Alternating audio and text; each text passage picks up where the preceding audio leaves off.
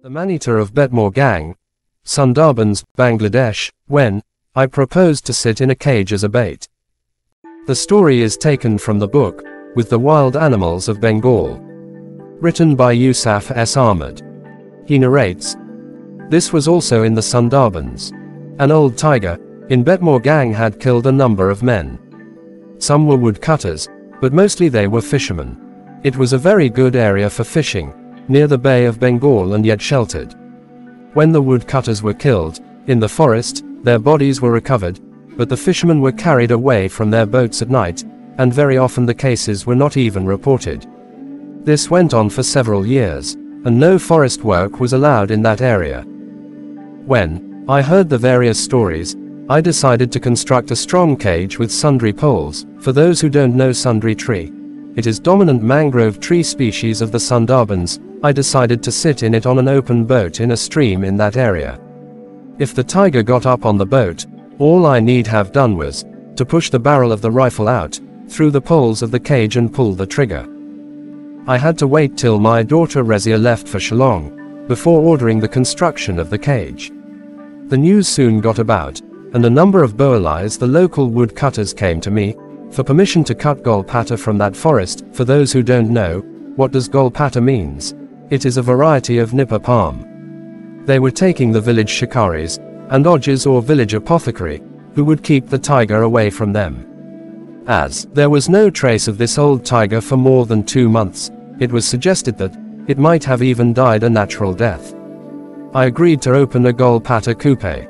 Instructions were however issued that no one was to leave any golpata in a dingy boat at night, beside the big boat.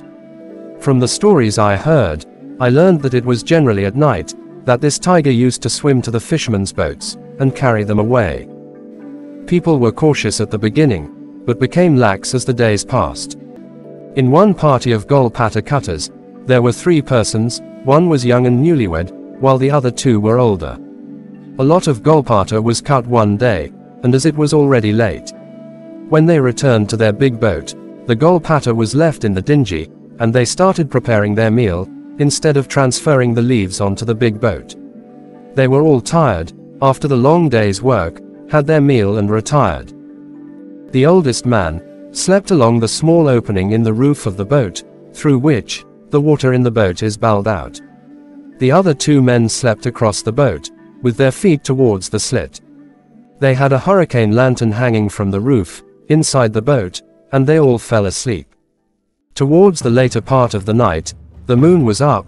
The man-eating tiger swam to the dingy, got up on the heaped-up golpata, and entered into the boat. He walked across the old man, without touching him, and caught the young man by the throat. He gave a groan, and spread out his legs and arms, which woke up the other 2 men.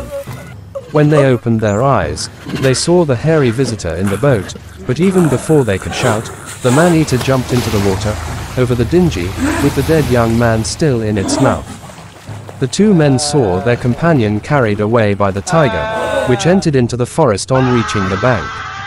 They started shouting, and tins were beaten, and gongs were sounded from all the neighboring boats.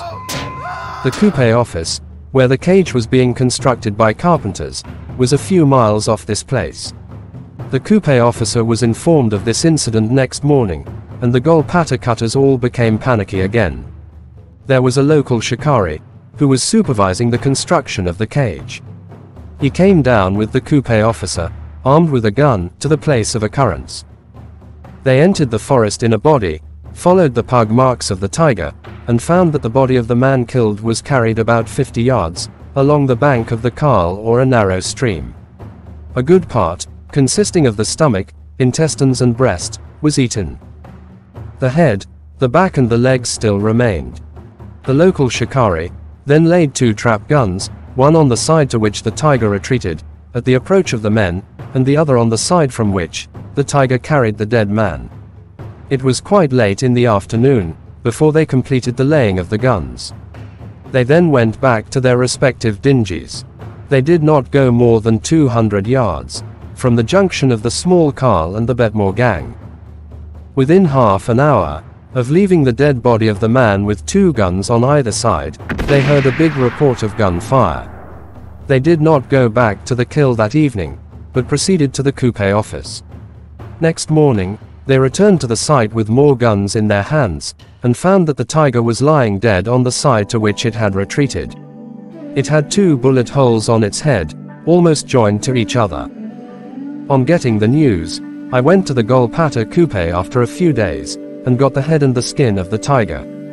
The animal was so old, that even the fur had dropped off its body in many patches.